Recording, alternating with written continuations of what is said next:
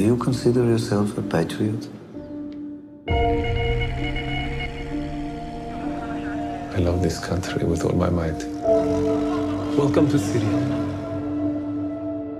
If your country needed you to lie to your friends, your family, your wife, would you do it? I will be a buyer working for the government. If your country asked you to risk your life, would you do it? This is the opportunity for me to give you the life that I promised you, Daddy.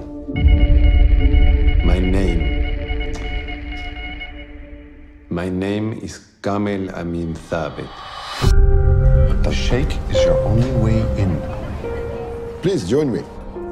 You've made a nice life for yourself here in Damascus.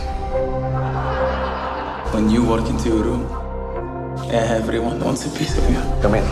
Enjoy. You can trust me with your life. I hope I can do the same. We all have secrets. This is not a game, Kamel.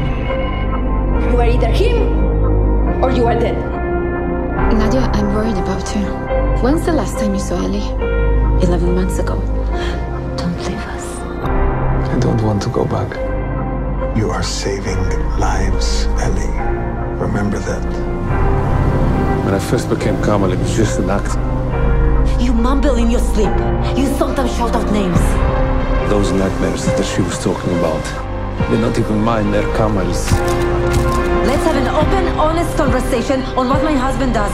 Thinking of the clothes, it doesn't work anymore. I can't put him away. Kamel isn't real. That life isn't real. You are Eli Cohen. You need to remember that.